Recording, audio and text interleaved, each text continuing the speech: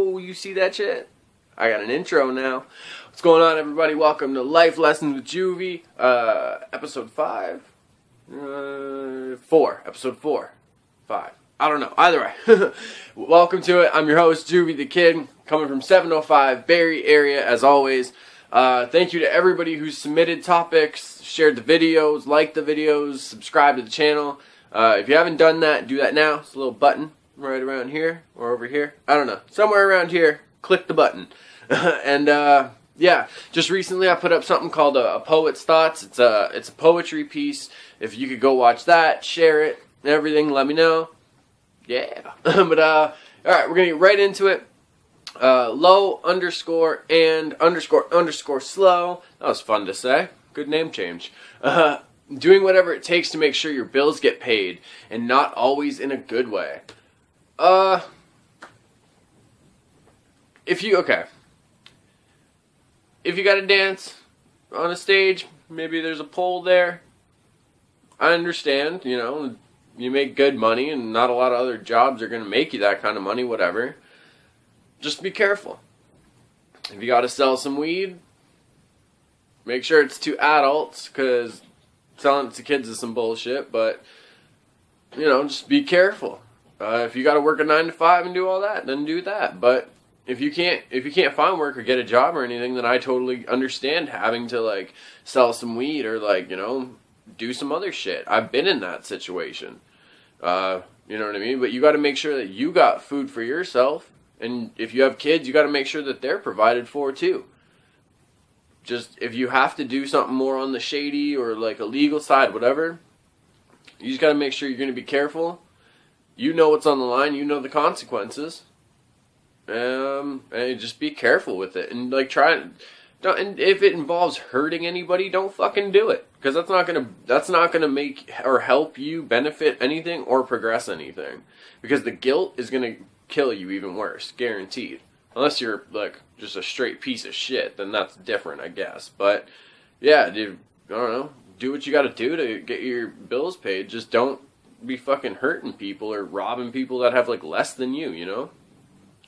All right, Boba underscore chop. What's going on? Treating people like they are less than you simply because they don't have a nice car or home. Oh, I hate these people. I fucking hate them. Okay, so because you have a really nice car and a really nice house, that immediately makes you this great person and you're better than everyone else? Definitely fucking not. Like, honestly, if you, just because you have a nice car or a nicer car than someone else or whatever, and you think that makes you better, that makes you worse. That makes you a shit person. 100%. You're materialistic. Who gives a shit? Okay, like if you base your value in life as a person on the materials that you have, then what are you gonna do when someone, you know, doesn't like the way you're looking at them or doesn't like your snobby bullshit ass attitude and comes and smashes your car up or puts a couple bricks through your window? Yeah, you can call the cops, that's whatever, but your whole little circle of what you base your life around has just been fucked up and got smashed. And now your car isn't any better than the bullshit ass ones you see ditched under a bridge somewhere. Like, you could have $1 million in the bank, but not have a really nice car or not have a mansion. Like, fuck, I'd still be kicking it in like just a nice, like a kind of nice house, you know, or a nice apartment. But I'd still be dragging my ass to Harvey's and everything to grab a burger or whatever. Like, don't fucking turn around and try and act like you're better than anybody because you have something that's nicer than them. You have no idea what that person actually has or what that person's been through. Yeah, sure, if you went through a struggle and you actually put that hard work in to have a nice car, I'm not talking about you unless you're one of the people. I don't care if you worked up to have that. If you turn around and you're a snob to other people just because of that, fuck you. Appreciate everybody's struggle. Like, don't be a piece of shit because you got a nice ass car. It ain't nothing for a fucking window to get busted open and then all your little pretty baby is fucking shattered. And you're crying like a little girl with a fucking skin knee. I'm just saying. Fuck off with all the materialistic attitudes, you know what I'm saying? Like, nobody's better than anyone just because you got some nice shit. or nicer than them or whatever. Like, it means you're a piece of shit if you think your materials make you a better person. Straight up. Hamill_Fett, my Mando bro. Heroes and favorite TV shows and movies. Okay, so I got 3 from him, so I'm going to go one at a time on these. Heroes and favorite TV shows or movies. Heroes. Growing up, like, well, okay. I'm not going to say, like, obviously, like, Batman and stuff like that, but, like, that's fictional. But, in real life, heroes, let me see. Charles Bronson, Mickey Peterson, if you're not familiar. Who else? And the reason I know some people only have seen the movie on Netflix or whatever. Go and read well, now he's known as Charles Salvador, but go and read his books and everything, and you will appreciate more of this, like, the man's life and everything that's kind of going on and everything. Like, the movie depicts it in a very different, more dramatized way, for sure. But yeah, he's one of my heroes because it doesn't matter what the whatever the situation is and the odds that are stacked against him, he still keeps going and he still goes after these passions and whatever he loves, his artwork, whatever. So yeah, definitely, he's one of them. Salvador Dali, because he was such an eccentric character and he just didn't care what other people thought. You know, he was going to be himself, and he didn't. That was it. You know. Who else? I think that's about it. That all I can think of right now for heroes. Just Nikki Sixx for sure. Just because if you read the Heroin Diaries, it's an amazing book. I connected to it because that was me for a long time. I was addicted to cocaine, heroin, pills, just pretty much anything, because I just wanted just to be very fucking high. And it would get to points where I was horribly paranoid and hiding in closets and shit and like kicking everybody out of my house or whatever. And yeah, he made it all out of that, and if anything used like his music and stuff like that and like whatever to actually go like and kind of like portray pictures and stuff like that through music about his addiction and everything. And his photography, if you get to read his other book, This Is Gonna Hurt, his photography is amazing, and his outlook of people in the world is absolutely beautiful. So he's definitely a hero of mine, 100%. Little Jenny Wren. Phobias. Okay. Oh, sorry. Hold on. Hamilfett, you got another one. Favorite TV shows and movies. Okay, Batman animated series. I loved The Dark Knight Rises of the Dark Knight trilogy. That's my favorite. The Rambo movies. Amazing fucking movies. TV shows. Oh, what was that one? Raising Hope. That's hilarious. American Dad. Family Guy. There was another one I used to watch too. It had Patrick Warburton on it. And I can't remember. And David Spade was on it too. I can't remember the name. But movies. American History X. It's a great movie. Great story. What else? Not into DiCaprio or anything, so I'm not going to be naming any of those movies. I don't know. I can't really think of any more right now for some reason. Defining moments in your life.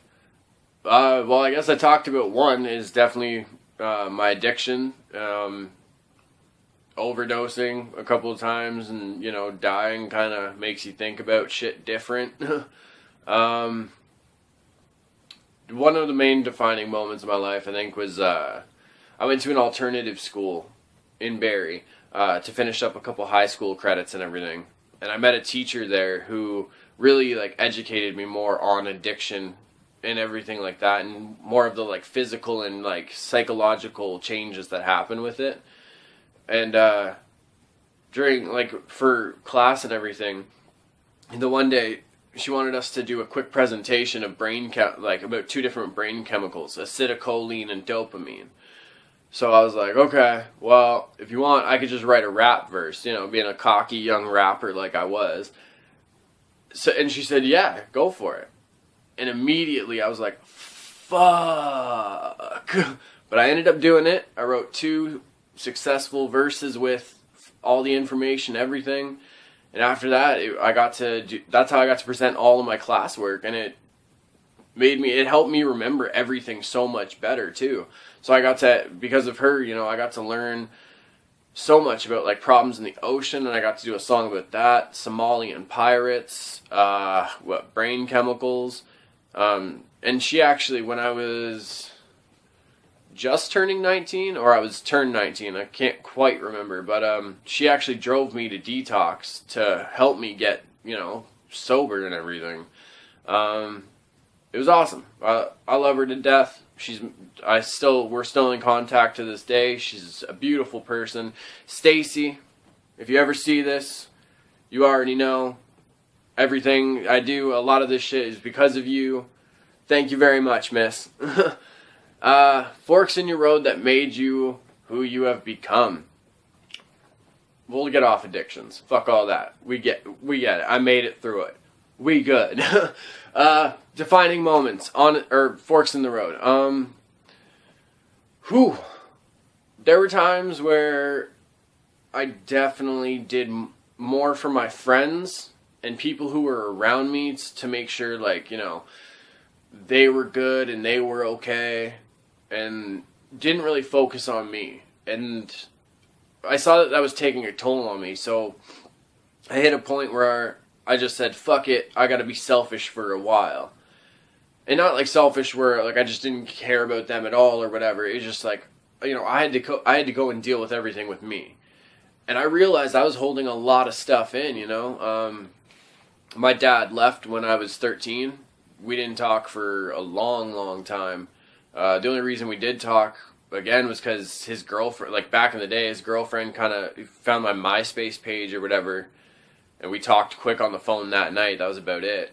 And I just things like that. Just it definitely showed me, the kind of person I didn't want to be. I didn't want to be the person, like, obviously, who wasn't there for his kids. My kids mean everything to me, for sure. I didn't want to be a negative person, and I didn't want to be the person who would put everybody else ahead of himself at risk of himself. You know what I mean? You can help people with their problems 100% and be a good friend, but eventually, like, you still have to deal with your own stuff, and if you don't, you'll realize, like, you've been holding on to a lot of things because you haven't dealt with it. For me, it was, my dad leaving when I was 13 and us talking quick on the phone. Like, to this day, we do kind of talk here and there, but it's nothing, like, big or crazy. But, yeah, it's like little stuff like that. My nan definitely taught me a lot growing up about respect. Little old Scottish lady, little firecracker. I love her to death, but she passed away in December, and that changed me for sure. I definitely have noticed like how short life really is, and just like how quick time can fly. And yeah, you got to take hold of every opportunity you can, whether you're scared or not. You got to take that chance. And it doesn't matter what happened in your past or who left you in your past. You can't turn around and be that person and do those actions to somebody else. And you can't put everybody else ahead of you. Sorry, but close the window. Kids screaming outside. But you can't put everybody else ahead of you. You gotta make sure you deal with yourself too. If you don't have self-awareness as a person, and know how you're feeling and how your body's working and everything, then you're not going to be able to accomplish a lot. So, yeah, for sure, it's, I don't know. I've learned a lot of lessons in life, and it was definitely, excuse me, my dad leaving was definitely, obviously, one of them. I've had a lot of friends kind of fuck me over the years, and that's shown me, you got to keep your circle small. You can't have try and have, like, all the friends in the world, you know what I mean? Yeah, that's about it for that one. I'm really sorry if any of that was unclear. I guess, I don't know. I'm sorry. Hope you guys enjoy this. Okay, little Jenny Run, we're on to you. Phobias. Okay, when I was first going to talk about this, I was kind of confused because I'm not afraid of bugs or heights, but I did figure it out. I wouldn't call this a phobia, I just don't like them, okay? Magicians. What they do is unnatural, okay? They're tapped into some weird black arts or something. We don't know what the fuck they're doing. Like, you can't just throw a whole deck of cards and my card that I picked is on the window and think I'm gonna be okay with you and, like, buy you a beer or something. Fuck no. You're working for the devil or something. I don't know. But, no, I don't like magicians. They're not natural. Just fuck them. This is a phobia. Okay, if I ever see a flock of seagulls, not the 80s band, but if I ever see a group of those dirty birds, I will duck and weave like a champion boxer is trying to swing, like, take my head off. Like, I will fucking break an Olympic record sprinting under a roof. It's just, like, even if it's just one seagull flying overhead, I imagine like poo or whatever hitting me. And that's a wrap on your day. Some people are like, oh, it's considered lucky. Bullshit. You get pooped on. You got pooped on. That's it. That's all there is to that day. I'm terrified of it. I don't like seagulls. They're dirty little fucks. And they plot against you. I swear. Like, you start going one way or whatever, and they'll start flying around and kind of like focusing on you. Fuck that. Mountains. Mountains and the ocean, okay? People need to stay away from them. It's not our fucking habitat, okay? Don't fuck with the oceans, okay? The sharks, octopus, giant squid, bunch of shit we don't even know that's down there. Leave it alone. It's not our shit. Mountains, fucking avalanches, fucking frozen to death on the side of it. Okay, Mount Everest, very popular thing to try and climb. There is more than 200 frozen dead bodies just lining the fucking trails of this place. You could just lay down, try and take a nap, recharge the batteries, you know what I mean? Next thing you know, you're a goddamn creamsicle. No. Stay away from the mountains, stay out of the oceans. It's not for us, okay? It's not our fucking habitats. Leave them alone. I don't like magicians. They're just unfucking natural. I'm terrified of seagulls, or a group of seagulls, and mountains and oceans. Just stay where you're supposed to be. That's all there is to it. I hate them. Fucking seagulls. Dirty bitches. Inked _ employed. My stash, bro. Super Stash Bros? What? That was a perfect nickname. If you don't know what Super Smash Bros is, then you won't understand Super Stash Bros, and you need to live life better. Goals. What do you feel gives you purpose to keep going? The reasons behind failed youth? What type of things do you find inspiration in? That's a great question. Goals. Definitely want, I guess, like, one of my main goals is for, like, if somebody stumbles across these, like, any of these episodes, there's something in them that, they can connect to, and that helps them out of a situation in life. You know what I mean? What other goals? I want to have an awesome beard. When I'm older. That's a goal. Short-term goals. I don't care how materialistic this is, but whatever. I definitely want to collect more oddities and taxidermy things. I love the wet samples. It'll be like a preserved snake in a jar, like I do have. I love all of those type of things. I want to collect more Freddy Krueger or Nightmare on Elm Street, the originals. I want to collect those and more Spawn figures for my collection. Just because, I understand a lot of people collect or will buy figures or whatever and keep them in the box because of the value. Okay. I don't buy them because of the value. I'm not going to resell them, so I don't care. The figure itself, it's going to stay in amazing condition. Direct sunlight, none of that shit's going to ever hit it. But I am going to have it set up in a way that I can look at it and enjoy it. Such as Boba Fett or, you know, my Mortal Kombat guys you've seen on previous episodes on this channel. Go watch them if you haven't. But, yeah, collect more, a couple cool things.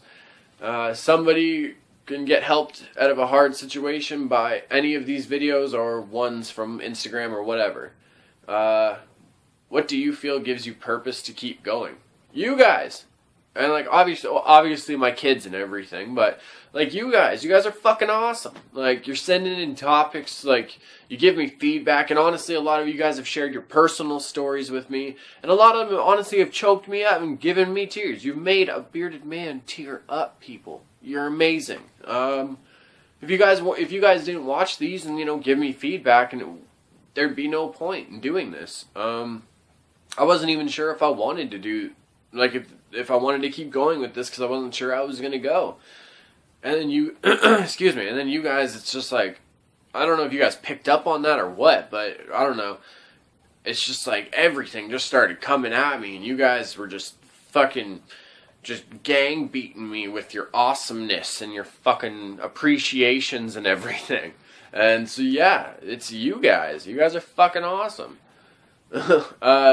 Reasons behind failed youth. Okay, well, I don't know if you guys didn't get to catch the live episode. I explained, or I think it was on the live episode. I don't know, but I explained that failed youth is me and my homie Brandon Soper. Follow him on Instagram, C1T1ZENS Citizens. That's the motherfucking squad. But yeah, me and him own and run Failed Youth Clothing. Get yo shit. See that round logo? FailedYouthClothing.com, bitch. But me and him run it, and the reasons behind it is we bought the company from its original owner and everything. At first we were partners with him, and just kind of recently or whatever, at this time in the future, I don't know when you guys will see this, but at this time, you know, kind of recently, within the past couple months, we took over the company just because of mutual things and, like, you know, different ventures or whatever. There's no hard feelings or anything like that. But yeah, no, we ended up owning and running the company now, and the reasons behind it now for us is, you know, we want to give people something that they can wear and they stand out. You know, they can see somebody else in the mall that's wearing a Failed Youth shirt, and they know that that dude is going to be like-minded, or that person or that girl is, like, you know, going to be about, excuse me, you know, about the tattoo culture or something, so you guys can, like, engage in conversation or something like that. We want to give you guys something that you can rock and stand out, but also something that you guys from all over the place can connect with. We've had people rocking it in California, New Zealand, Michigan, Alabama, Canada, obviously, but it's amazing, you know what I mean? And it's awesome because Failed Youth is, you know, we weren't the kids you saw, like, posing for, like, fucking, you know, class choir pictures or whatever, you know? We weren't trying to fucking wear the newest polo shirts. We were the kids that were fucking lighting off bottle rockets and shit at recess, and, you know, we couldn't wait to get our first tattoo, you know? We are society's failed youth. We didn't fit into this little mold that they wanted. So, in their eyes, we've failed. But fuck them, because we going. But, yeah, what else? What type of things do you find inspiration in? Very good question. Horror movies. I love horror movies. Anything with, like, kind of darkness and, like, demons, kind of stuff like that. I really like that. Crows. I love crows. I believe they, you know, kind of carry others' souls and everything. And that's not because of the movies, although the Brandon Lee movie and all the other ones were amazing in my opinion. But, different things, like, you know, my kids give me inspiration with things. My good homies give me inspiration. I might see something from, like, Batman or Star Wars or something and I just immediately I want to try that out, or, like, try something to incorporate that. Yeah, I guess that's about it. That's all I can think of, at least. Yeah, weird shit, like carnival, like sideshow kind of stuff. I love that. Oddities and taxidermy and stuff like that, for sure. Hamel_Fett. Oh, he's sneaking another one. Population control. Oh, here we go. Was AIDS created? I don't know, man. I wasn't in the labs. I wasn't even around. Population control?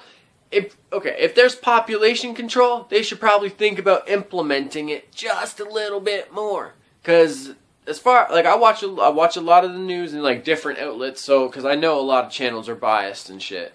But yeah, honestly, half the shit, like half the countries or whatever, a lot of the places in the world are still fucked, and they say it's because of population or whatever, but they should probably implement it to where it's actually going to be like a benefiting factor, because until that really happens, I can't really see like population control being like a more like concrete and valid theory. You know what I mean?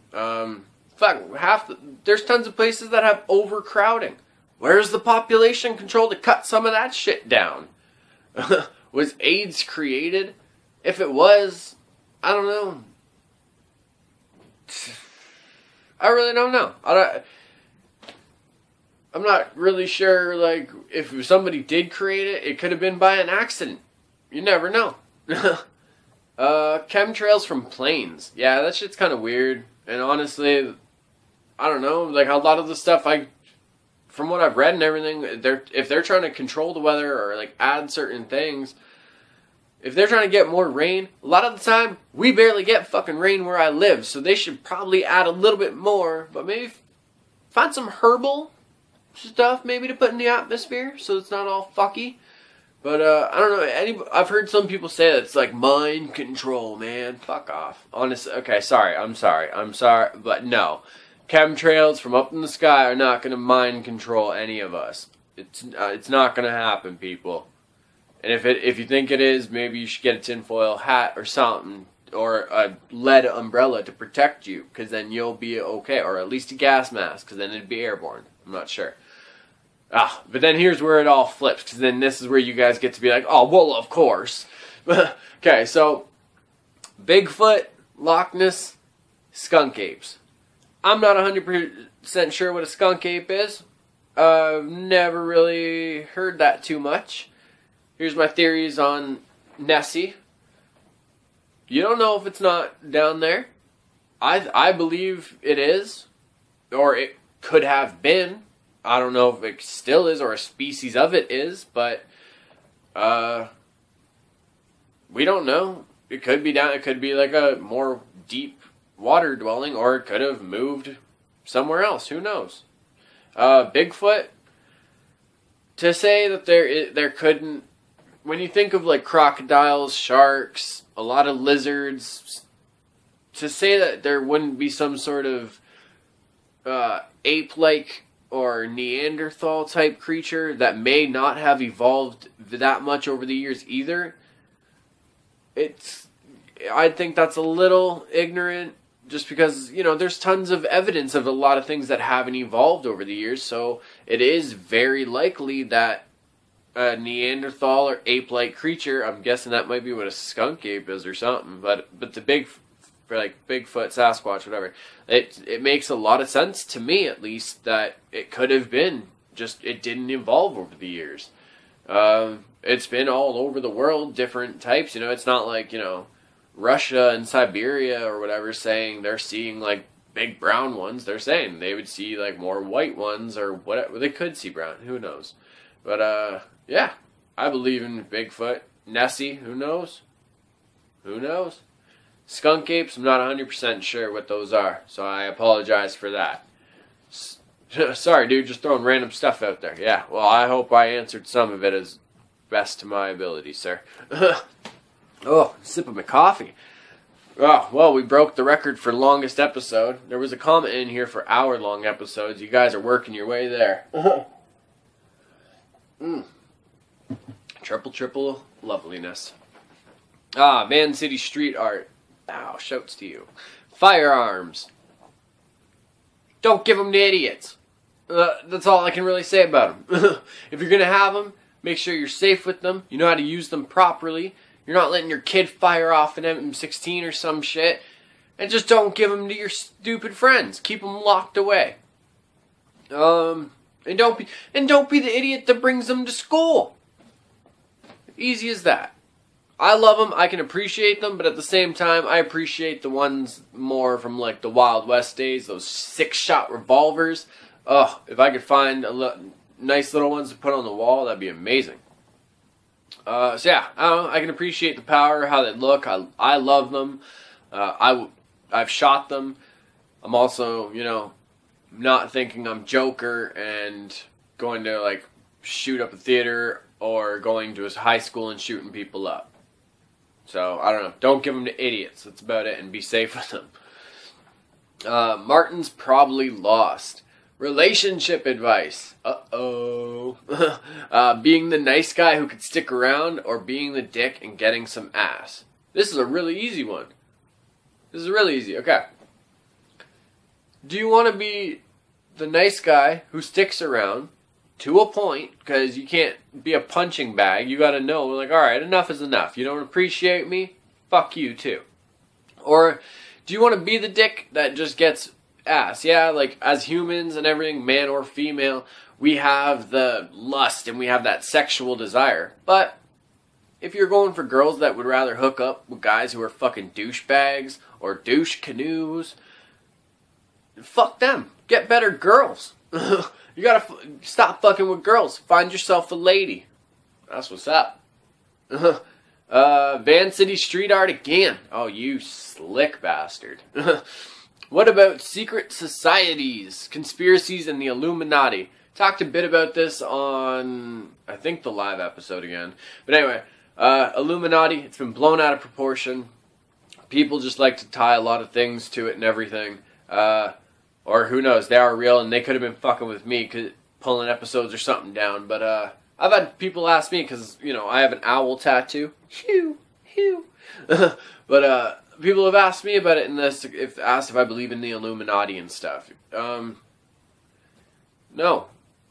Chill, you know what I mean? Like, if it's supposed to be a bunch of the richest people helping the richest people in the world, a lot of them are getting busted for shit, so maybe they should get better friends that help them. What about secret societies? A lot of those, at the same time, it's secret, so you can only speculate about them. I think they've been blown out of proportion, a lot of them, for sure. So, I don't know, like, my dad was a Mason, I have friends that are Masons, and it's nothing like, you know, I've seen in documentaries or anything like that. I think some people just like to blow things out of proportion and run with it.